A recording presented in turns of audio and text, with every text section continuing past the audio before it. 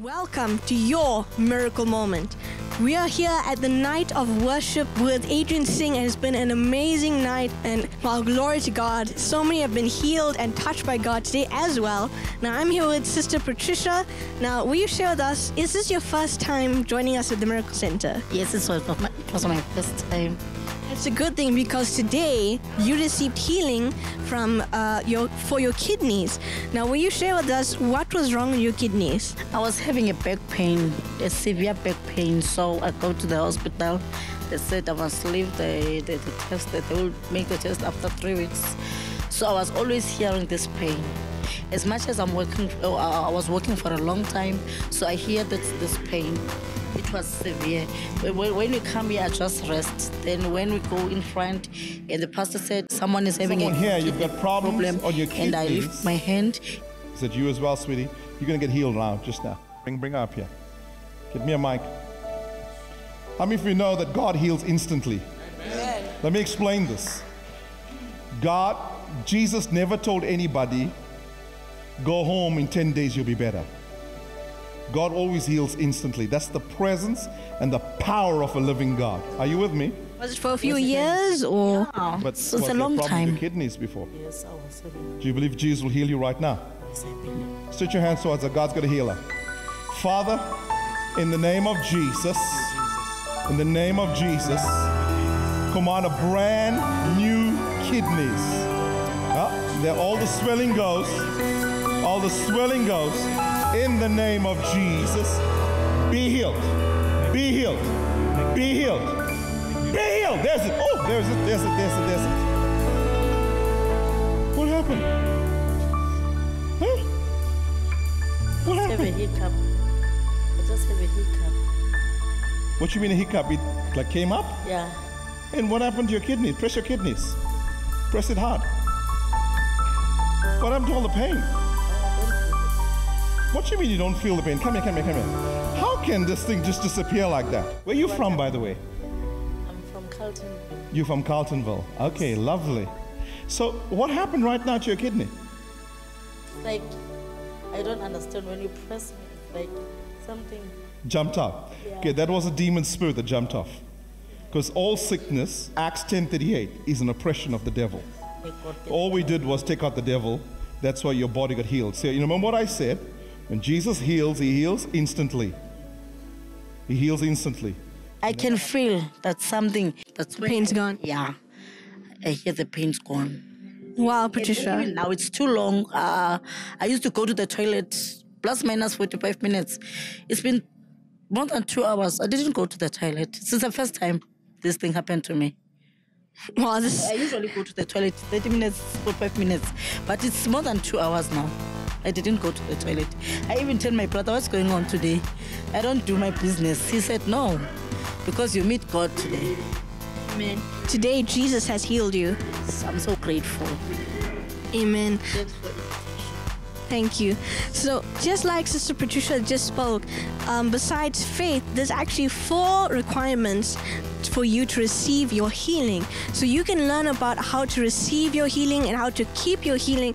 So we're going to encourage you to check them out on our bookstore. Stay tuned to your miracle moment. Subscribe and remember that miracles are normal. Talking about how to activate kings in the marketplace. Activate kings in the marketplace. You may ask the question, Pastor, what is the marketplace? The marketplace is where God plants you. It's where God plants you. So if God plants you, for example, in a school and you're studying, that's your marketplace. If God plants you in a certain company, maybe it's a printing company, that's your marketplace. God plants you in a certain job or certain location, a certain area, that's your marketplace. It's where God plants you. Your marketplace is every place that God plants you outside your church. So your church is not your marketplace. In the Bible, some people tried to make the house of God a marketplace. And so when Jesus turned up, he took out the whoop for them. Because why? They wanted the house of God to be the marketplace. It's not the marketplace. The marketplace is everywhere outside the house of God. Is everybody with me so far?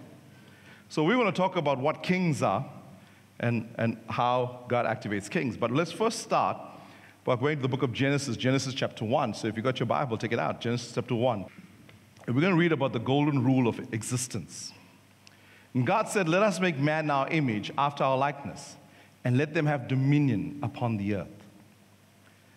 We were created, from Genesis chapter 1, verse 26, we were created to have fellowship with God. Everybody say fellowship with God. The reason you are born was not because your mom and dad didn't have TV.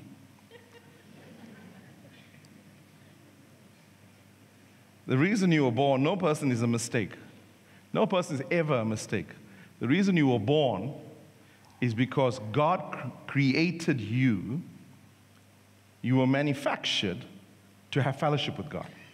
That is your number one purpose on the earth, is to have fellowship with God. Amen? The Bible says in 1 Corinthians 1:9, God is faithful by whom you, that's you, were called into fellowship of his Son, Jesus Christ, our Lord. 1 John 1:3 says, our fellowship is with the Father and with his Son, Jesus Christ. So all of us are called into fellowship. All of us are called to have fellowship with God. Now, this is so critical because sometimes people want God to do things, yet they have no fellowship with him. How many of you, if a stranger comes, knocks on your door and says, I want this and I want this and I want that, are you going to say, oh, yeah, sure? You don't know the person. You have no relationship with them. You can't bless someone you don't know. You have no relationship with. Once you lack fellowship with God, you lack everything heaven can bring to you. You see, I asked this question the other day, and some of you were there at the conference, and I'll ask it to you as well. What is eternal life? What is the gift of eternal life? Now, people have some very silly definitions of eternal life. Well, you know, they watch this program like The Highlander. The guy goes on living forever and ever. So, well, eternal life means you'll live forever and ever in heaven. No, that's not eternal life. Eternal life doesn't mean you're going to live forever and ever, because every person lives forever and ever. The only difference, there's only one difference, is whether you live upstairs in heaven or downstairs in hell. Whether you live in continuous grace and blessing and joy, or you live in continuous torment. But you live forever and ever in either one of those two places. The only way to get upstairs is through Jesus Christ. He's the only door. There's no other way to get to heaven. It's only through Jesus. But you can decide, I want to live downstairs. God didn't create hell for humans. He created hell for the demons to be tormented forever. But people chose to go to hell. The moment they rejected Jesus, they made a decision to go to hell. So people willingly go into hell. Yet, God wants you to be in heaven.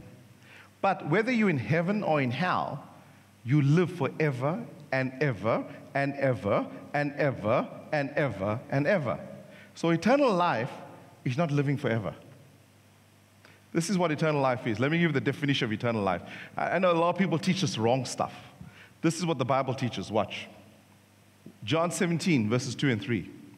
Father, the time has come. Glorify your Son, that your Son may glorify you. Jesus speaking. For you granted him authority over all people, that he might give eternal life to those you have given to him. So what is this gift of eternal life? Now this is eternal life.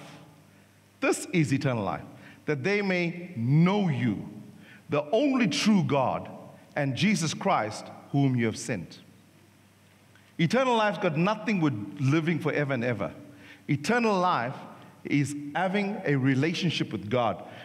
You now walk boldly into the presence of God, the veil is torn, and you have a one-on-one encounter relationship with God. When you have a one-on-one relationship with God, then you operate in eternal life. Everybody has the gift of eternal life. Everybody can have a personal relationship with God. But even though you can have a personal relationship, you have to choose. You have to choose to have a relationship with God. You're going to choose to know God. And the only way you'll ever know anyone is when you fellowship with them.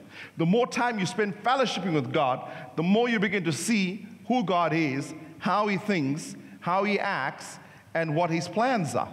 You'll only know that stuff if you operate in eternal life. Eternal life is not when you die, and it's a now thing. The day you're born again, you have eternal life. It's knowing God. Amen? And the more time you spend in fellowship with God, the more time you know, there's a scripture that says that anybody wants anything from God, they must first know that He is. And number two, that He is a rewarder of them that seek Him. Anything you want from God, you're first going to know who He is. You have to know who He is. You have to understand His personality. You have to understand what His thoughts are, what He wants in your situation, how He wants to change your life, how He wants to always bless you, give you hope in the future. You know, when God looks at you, He doesn't think about any wrong that you've done. He sees you as absolutely perfect. The devil accuses you, not God. God's not waiting with a stick to punish you. He's only thinking about Jeremiah 29:11, how He can prosper you, give you a hope and expected end, how He can change your life around, how He can bless you. That's the only thought that God has when He thinks about you. He wants to give you an expected end. So God is good all the time, and He wants to bless your life. But the only way to know the goodness of God, to live the goodness of God, to experience the goodness of God, is to have a personal relationship with Him. You see, religion does this. Religion puts a process before God. Religion puts a man before God. But God says, I want you to come straight through to me. Don't go through any other door. I am the only door. And I want you to know me. And I want to know you. And so, once you spend time with God, the Bible says that first you must believe that who He is, and secondly, that He's a rewarder. So guess what happens? As you spend time with God, you'll always come to this place where you will ask this question: God, who am I? Why am I here? What is my purpose? You are watching Your Miracle Moment, and today I am joined by Sister Leonie, and she has experienced a supernatural touch from God in today's service. Sister Leonie, welcome. Thank you. How do you feel? Relieved. Amen. Tell our viewers, what was your condition before you came into today's service? I had a spinal condition for over 10 years, about 12 years.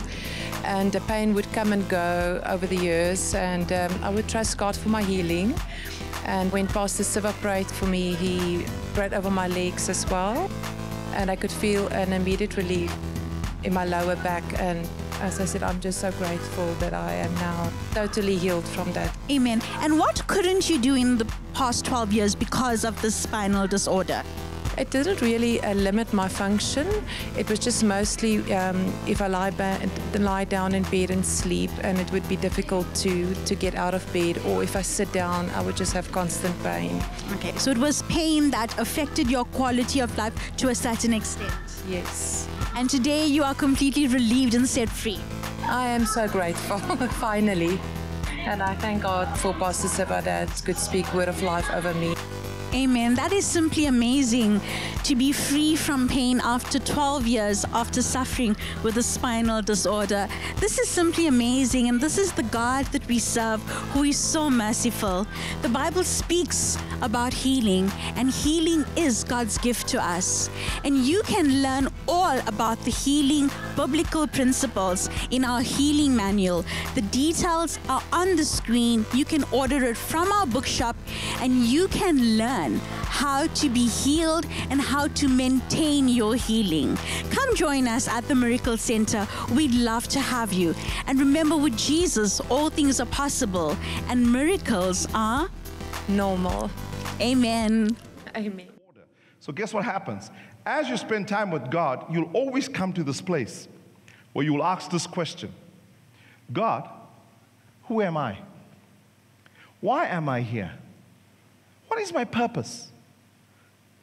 Why am I on the earth? Why was I born into this family? Why was I born into this country? Why was I born at this time? What is the reason why I am here? So, you want to know, as you spend more time in fellowship, you want to know your purpose. You want to know, why did God make me? So, Let's go to the next verse, verse 28. We looked at verse 26. In verse 28, the Bible says, God now gives you your assignment. That means when you spend time with God, He tells you why you were born. He tells you your purpose. He tells you what your destiny is. Now, the destiny that God has for you is not the destiny that Babylon has for you. Let me say this again. How many of you went to a government school? Put your hand up, you went to a government school. Because you went to a government school, I also went to a government school. You're automatically messed up.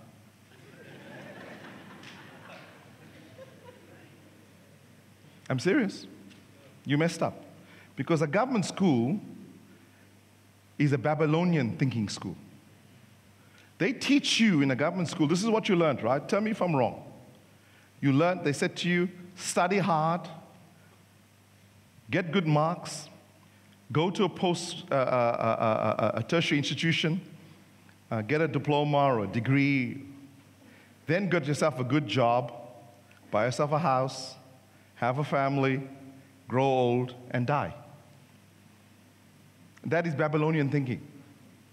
It's what you learned when you went to a government school, because a government school taught you to be a good employee. Let me say it again. A government school taught you to be an employee. That's a Babylonian thinking. Because you know something that'll shock you? There is no calling in the Bible to be an employee. There's nowhere in the Bible. God doesn't call anyone to be an employee. He says you'll be the head, not the tail. You'll be above, never beneath. So when you go to a government school, they mess you up, and you think you must get yourself a good job. You always want a promotion, the next promotion, next promotion. And it's not what God teaches. You know, my kids went to private school. When they were in grade 6, they were already learning how to run their own business. In the school, taught them that. So the way they think is not the way I learned to think, or used to think. Because I followed a Babylonian system, and I followed an employee system, which is not a God system. Because the Bible says the employees are the unbelievers. The heathen works your field. Oh, you don't get this. If you're a Christian, you're actually not born to, you start off as an employee, but you're not destined to be an employee. If you're outside the covenant, yeah, you'll still be an employee. But if you're inside the covenant, you're not designed to be an employee. Oh, it's quiet here now. So God says to every person, this is your purpose. This is the reason you were born. This is your calling. And your calling is defined in a word called the blessing.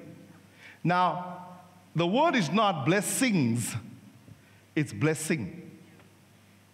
Because you see, you can have many blessings, but only one blessing. Oh, you try somebody this side. See, when Jacob went to his father, lied to his father, and stole the blessing, his brother Esau came back later and he said, hey, don't you have something for me? And his father said, I can't give you that blessing. I've already given it to Jacob.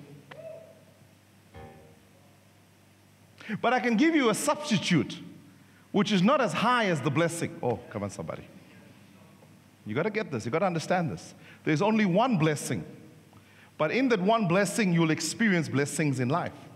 So what is the blessing? The blessing is a definition of what your purpose is, your ministry, your calling, whatever you want to call it. The blessing is what God has called you to function in. Everybody with me so far? So what does it mean to be blessed? What does it mean to have an assignment? There's a chair in Genesis 1. God said to them, be fruitful. Everybody say fruitful. The word fruitful means you'll never lack. The word fruitful is a accounting word. Another word for fruitful is the word to make a profit. So if you know you're in a business, you can either make a profit or a loss, right? So the word fruitful means I have given you the ability to always make a profit. That's what it means to be blessed.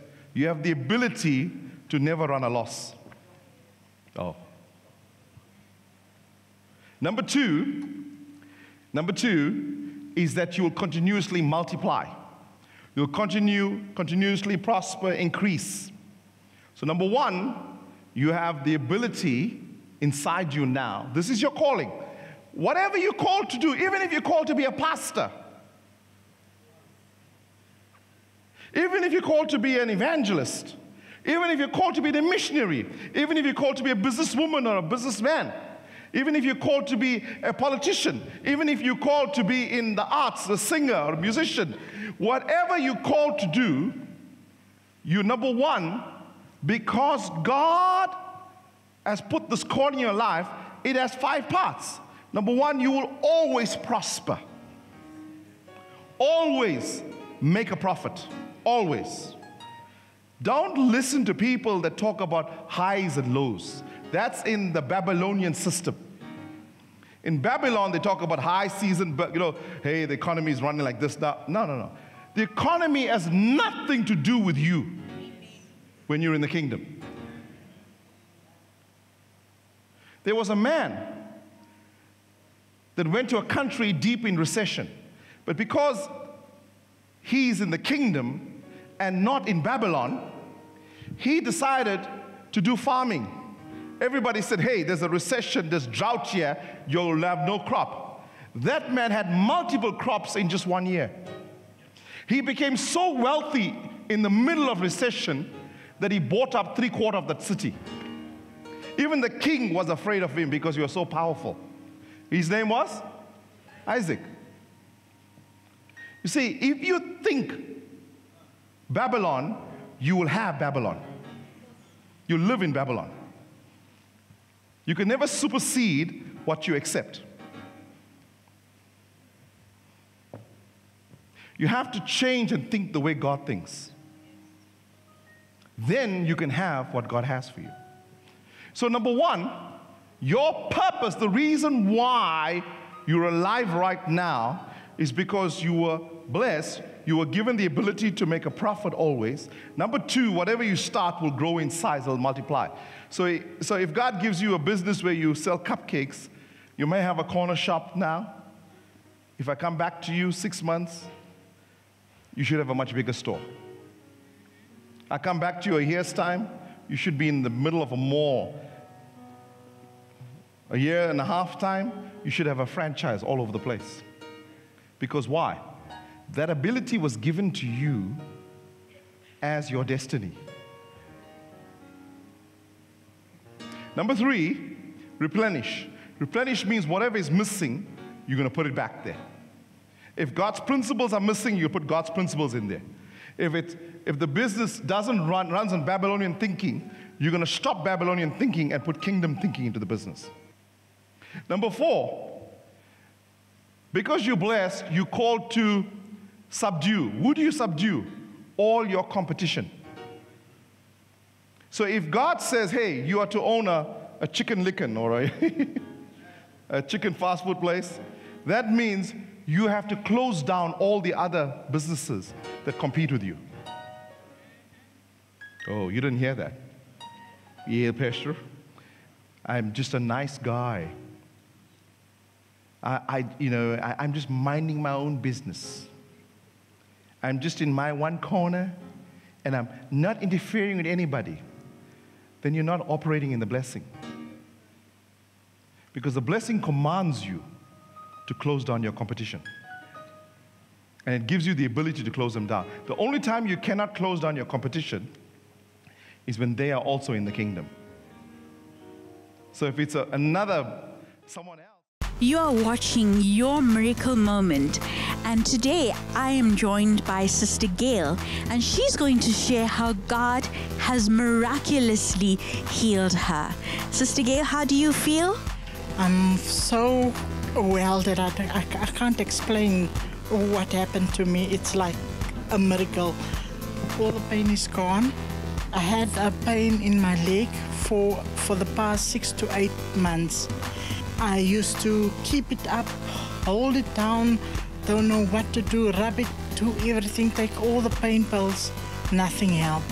Today I came to the medical center and Pastor Jesse prayed for me and the pain is gone. Wow, that's simply amazing. So you said for about 6 to 7 months, you've had continuous pain. From my ankle to my knee. And I didn't know if it's the bone or is the muscle or what is wrong. And you've taken medication and rubbed medicine and nothing would help you. Nothing will help. And today, all that pain is gone. All that pain is gone. Wow, that is absolutely amazing. And that is the power of God. That is the power of God. And you are completely healed? Completely. Wow, that is absolutely amazing. After a period of 7 months being in continuous pain and just one touch from God, and you are completely set free. Amen. Amen. That is amazing. And that is the God that we serve, the God of the impossible. We'd love to have you visit us at the Miracle Center. And like Sister Gail, you also can receive your miracle. You don't need to live in pain. You don't need to be in constant agony because Jesus died on the cross for you. And what he has done for Sister Gail, he can do it for you. We'd love to have you join us. And remember, miracles is normal. Amen.